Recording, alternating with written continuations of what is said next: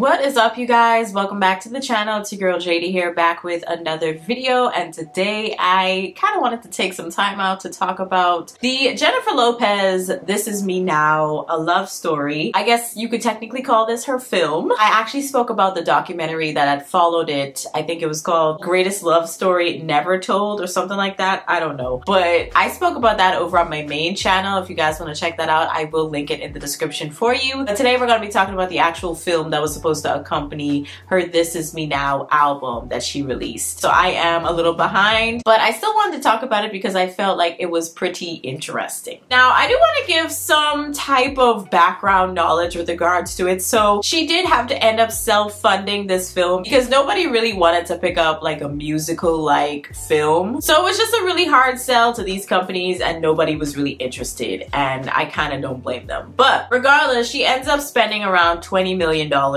you know, trying to self-fund this film, and it's about an hour and 5 minutes long, so not too lengthy, but it also was supposed to be, like I said already, the visuals for her album, but the album also didn't do so well, and also when it came to her concert tickets, they didn't really sell either, so she had to eventually cancel her tour. It wasn't doing well at all. But basically, people definitely made fun of both this film and also the documentary with the rehearsals and the behind the scenes. They were pretty much, you know, relentless over on TikTok and Instagram. So yeah, regardless, I'm just gonna be talking about this as unbiasedly as possible. Hopefully that's a word, unbiasedly. I don't know, but I'm going to try to be as unbiased as possible with giving my feedback with regards to this film. So apparently there were quite a few celebrities that she had asked to be in the film with her, but they kind of mostly turned her down, except for a few that we would see in the actual movie. And Jane Fonda was actually the person that was like, listen,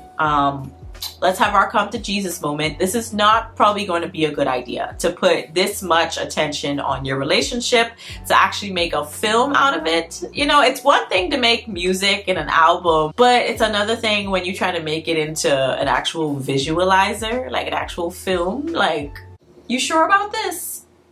I don't know. Basically, she decides to move ahead anyway, and we're just gonna talk about it. So it opens to the story of Alita and Taru, which is an old Puerto Rican myth about star-crossed lovers from two warring Taino tribes. And they tried to hide their love, apparently, but, you know, Alita's father ended up finding out about the relationship. He gets mad and orders her to marry another man. So she called on the gods to save her, so they turned her into a red flower. Now, Taru finds out about this, and he also calls on the gods as well, and they turn him into a hummingbird. So whenever you see a hummingbird moving from one flower to the next, it's Taru still looking for Alita. So I thought the beginning was kind of cute. It gave us some basis when it came to the actual storyline and what we'd see in the film. It's about a love story, so it makes sense. Now when it came to the actual film, okay, outside of the story, so one thing I want to mention before we really get into it, the film does constantly, and I mean constantly,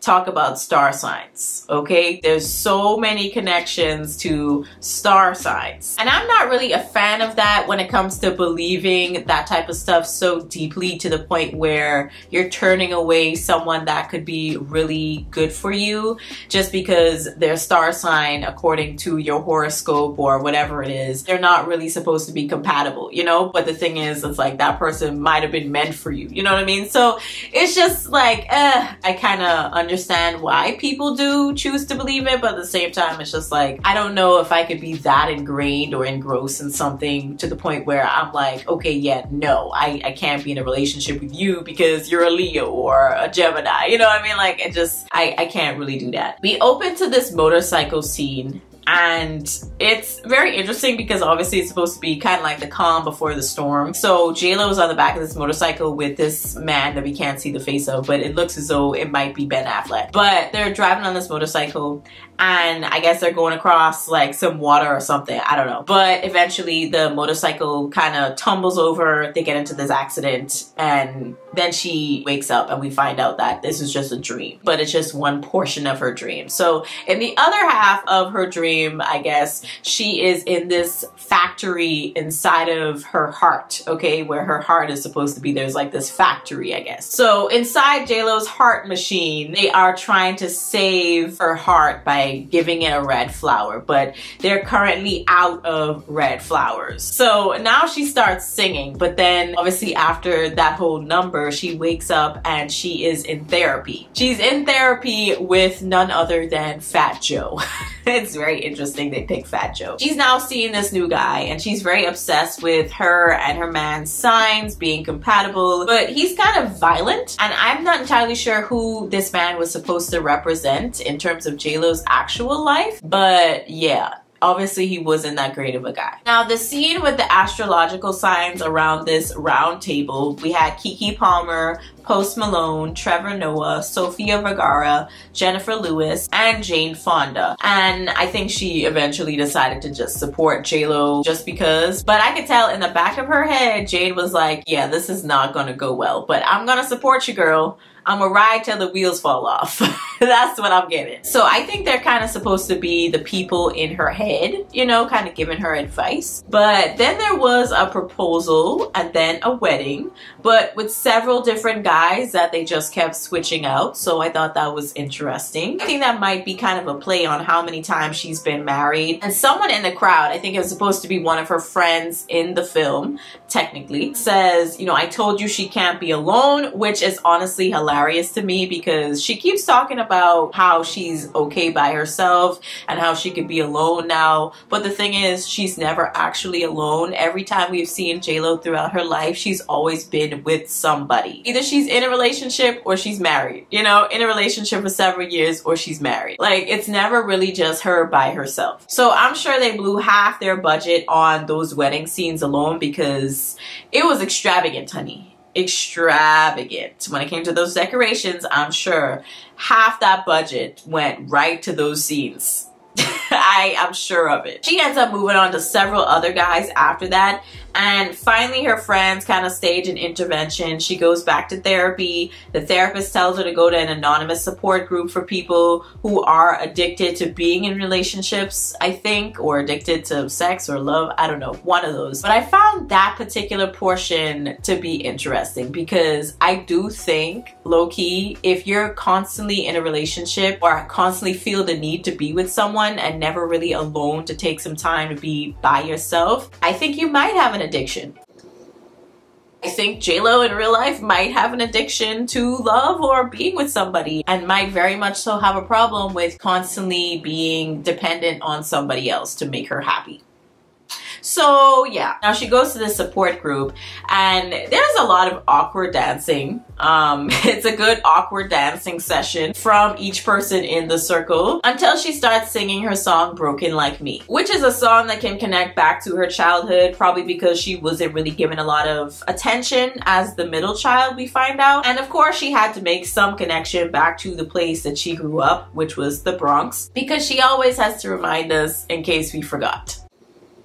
So in a dream, she's in the Bronx and she sees herself as a little girl again, but then the little girl version of herself turns into these red rose petals and then she disappears eventually. And then we're back at the factory in her heart and things aren't dying anymore. So I guess this has to represent that she maybe found love again, but maybe for herself instead of for another person. And then we had that song Midnight Trip to Vegas, which I think is a strange place to go to when you're trying to find yourself. You know, I feel like you are pretty much just kind of drowning yourself a little bit in your sorrows when it comes to Vegas. So, but anyway, if that's what you choose to do. So she keeps saying that she eventually finds out that she's good on her own, which is ironic again, because like I said, JLo's always been in relationships throughout her, like the entirety of her career. If it wasn't some casual hookups like with Drake and whatnot in between these relationships and breakups with these people that she'd be in relationships with for years, she's never really alone. So then she starts dancing in the rain after her therapy session with Fat Joe, and then she sees this hummingbird, which I guess is supposed to be this grand sign from the universe to kind of tell her that, you know, you'll find love again. Maybe. I don't know. Then she meets a man that I believe is supposed to be Ben Affleck yet again, but they don't show his face, but they have a red flower pinned to his jacket, and then they kind of ride off into the sunset. And she kind of wraps up by explaining that Taru, aka Ben, had found his Alita, which is supposed to be herself. And that's pretty much where we end. I tried to do my best to sum that up and make it make sense, but yeah. That was pretty much it. Here's my conclusion. Overall, it was a pretty cohesive film and it did make sense. They had the recurring themes of the star-crossed lovers and then, you know, the story of Taru and Alita in the beginning that was reinforced at the end, and then kind of obviously makes more sense when you say star-crossed lovers, astrological signs. You know, the themes make sense. They connect. And I think if it was just a rom-com film of some kind without all of the singing, like not as much singing, and just, you know, have someone other than Jennifer Lopez in general, it probably would have been received a lot better.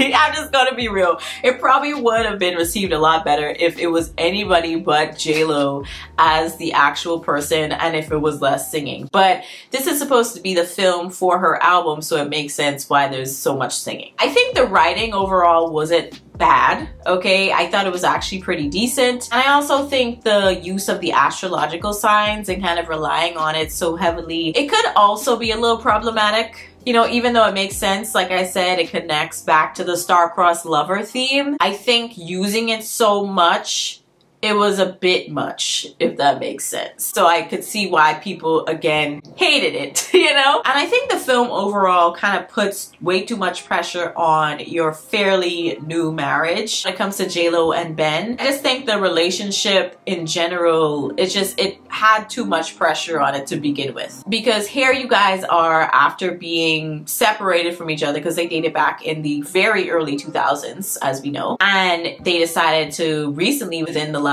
what, 2-3 years? When was that they started dating again before they got married? I don't remember. But obviously within the last few years, they decided to reconnect after Ben got divorced from Jennifer Garner and JLo was no longer in that relationship with, I think it was Rodriguez. What's his name again? Is it Aaron?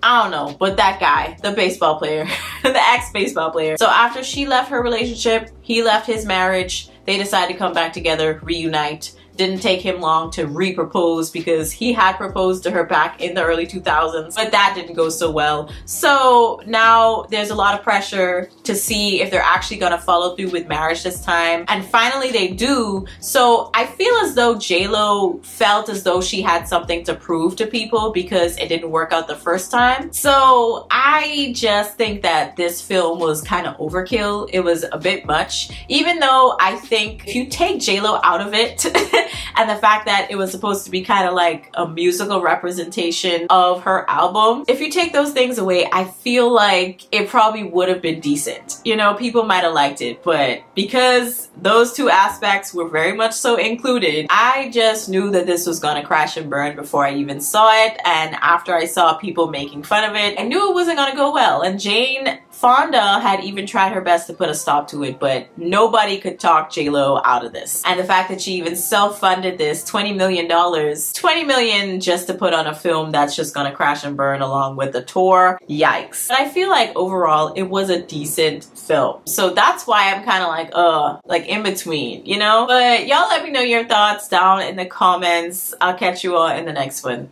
Peace.